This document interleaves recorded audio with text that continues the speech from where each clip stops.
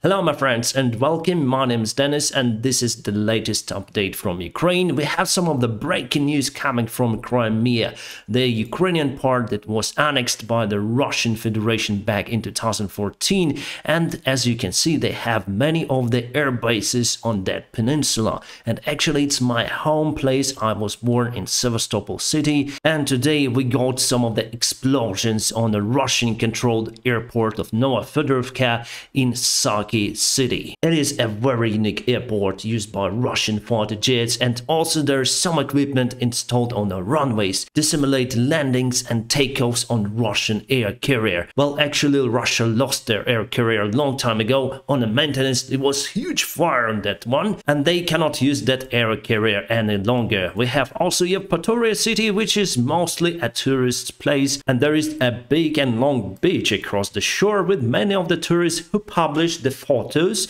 and videos of the explosion filmed on this airport. So let me introduce those to you. Well, you can see the explosion. It's quite huge over there, and the smoke covers most part of Saki city, including the airfield itself. You can see just a car or something, and the Russian authorities said that they're gonna close the 5-kilometer perimeter around this hotspot and they will evacuate some of the people from this zone. And many of the tourists who stayed in Yevpatoria and Saki evacuate themselves already from Crimea, and now they have huge traffic jams leaving Crimea, so this was filmed near to Kerch Bridge. And let's speak about the possible causes of that explosions, because there were many but at the same airfield. Well, Russia say that it was misjudgment or mishandling the weapons on the airport that caused those significant explosions, devastating the airplanes and ammunitions. Here on the map, literally, you can see that this airfield is quite far away from the Ukrainian controlled territory, and we don't have the rocket available to hit that airfield so far. The only way how we might get closer is using our aviation, but Russia also has their anti-aircraft systems. That is why I think Ukraine wasn't using aviation in this case. How Ukraine could do it is with ATACMS rockets that are not now available for the HIMARS. Tochka-U is also tactical ballistic rocket, but with a much less range required to reach this airfield. So as for me, two reasons are acceptable. First of all, we have the ATACMS rockets already in our army. The second one, Russian airfield suicide. And for you just to see those explosions out there, unimaginable power, lots of fire, looks like a Hollywood movie filmed in Crimea. Right, we're gonna see how situation develops there. And Saki, I used to be there in that city, and this Lake Sasik is very wonderful for fishing, so I went there with my grandpa and we usually fished over here in this place, not far away from the airfield. But Russia has many airfields in the area: Jankoy, Gvardiiske, Kacha and Belbek over here. Also they have their airfield in Melitopol that was also under attack this night. And if we go to the fire detection, well, most of those are the wildfires, because we really have the dry weather on the south part of Ukraine. As for the frontline movement, my friends, recently it was no big movement on the area, and I can see that more or less situation is standstill. And let's go to some of the news and events. So watching this video, I think that it could be just a fire. So we had some of the smoke coming from the place, so it could be fire, and then ammunition detonated. So it could be Russian scenario, why not? But the explosion was really huge. Two of the explosions you can see in this area. I was able to find a video of the Melitopol airfield attack that was conducted by our artillery, rocket artillery systems, probably HIMARS, just this night. And there are some of the explosion similar to Crimea case. Awesome news coming from the United States of America. They will give Ukraine more of the rockets for the HIMARS rocket artillery systems. It's awesome, my friends. So now the Lend-Lease doesn't work. It will start to work in October as promised, but still we got some of the help from United States occasionally. So it's some kind of additional help to those $40 billion that will be granted for Ukraine. So we got $1 billion, and for that we're gonna receive HIMARS, more ammo for HIMARS, 75,155mm artillery shells for M777s, some of the rockets to NASAMS anti-aircraft systems. It means that we have those probably in Ukraine already, and 1,000 of the Javelin anti-tank rockets. Awesome. Thank you, United States, for your awesome support. Remember yesterday I told you about one more rocket attack on Antonovsky Bridge that is controlled by Russian forces. Well, here we have with the outcome. Russians film more new hulls. Antonovsky Bridge is closed for their vehicles and tanks, and we constantly bomb them. But you can see some of the equipment. It's the generator, and I was told that they also lost some of the tractors and big crane, so there we're trying to repair the bridge. You can see those kind of places where they're able to close those holes, but also there is the structural material. Those iron tubes also were damaged, and that is why this bridge is useless for heavy armored vehicles as tanks. Believe me or not, but all of the electronics that Russia used for their military vehicles are mostly coming from the Western countries.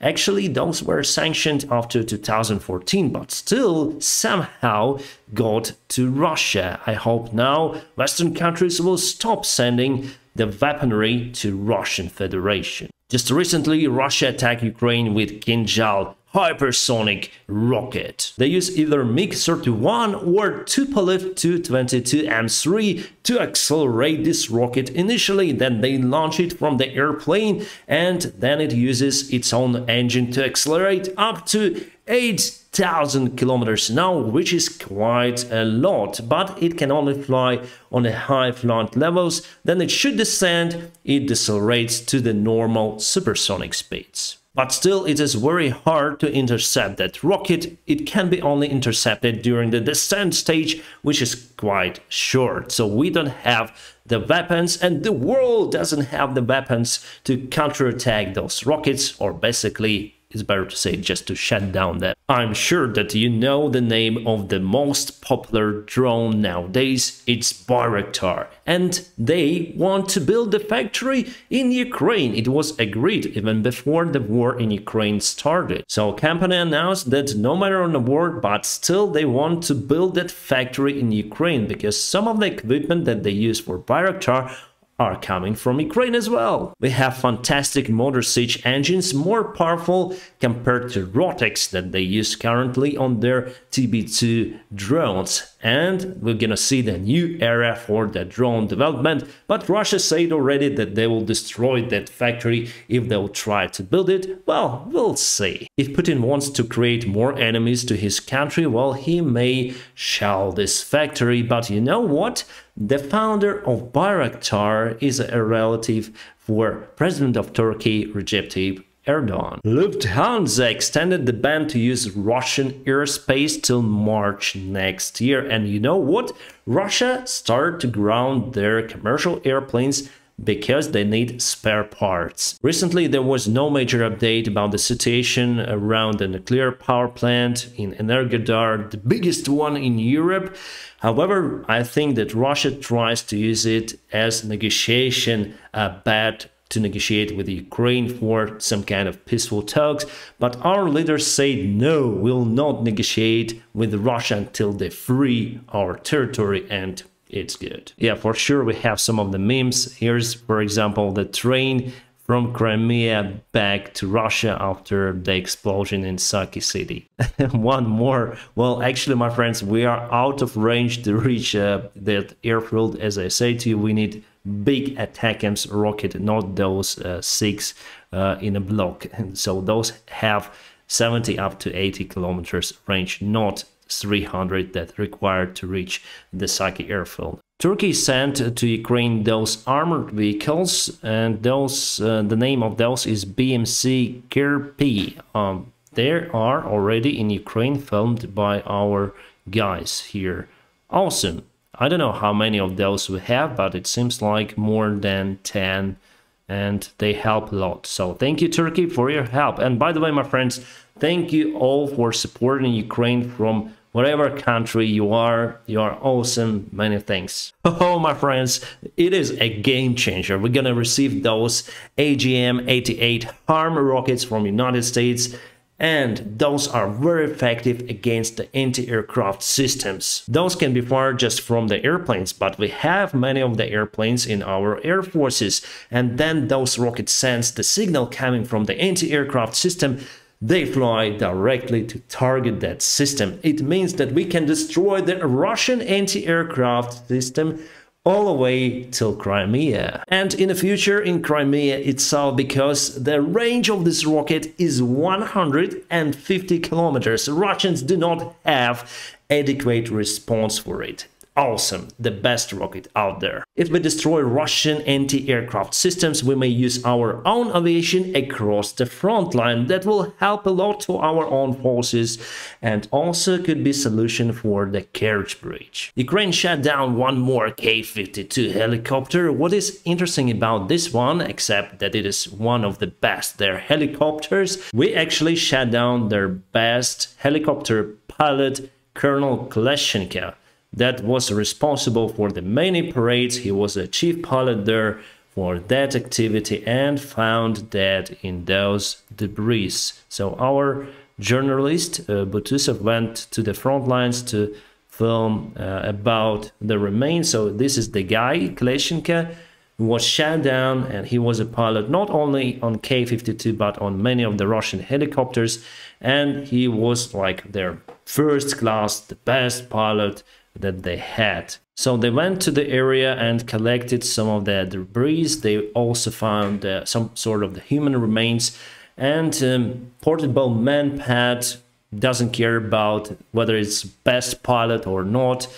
It just shuts down the helicopter. So there's the gun. So the similar remains as you may found on one of my channels when I went to Gostomel airport myself and I filmed the remains of the K-52. Basically nothing left from the helicopter. However, they found some of the debris on that place, the helicopter remains, and together with some of the private belongings like part of the medal, as you can see here, and also, I don't know why it wasn't melted, the neck chain of that guy. My friends, it is 100% that Russia didn't expect those severe losses here in Ukraine, and they will suffer more, and they really are now begging for the peaceful talks with Ukraine because they want to freeze this conflict for now, but then in a few years they're gonna start it once again. For Ukraine, it's better to fight for our land continuously, to drive them out from our country. My friends, many thanks for your support, for helping me with that. I'll keep you updated on situation here in Ukraine. If you like what I do, please press the like. If you want to support my channel, there are some of the links below to support me here. For those of you who support me, my friends, you're awesome. Thank you so much for it. And as usual, I wish you a peaceful sky wherever you are. Have a great time.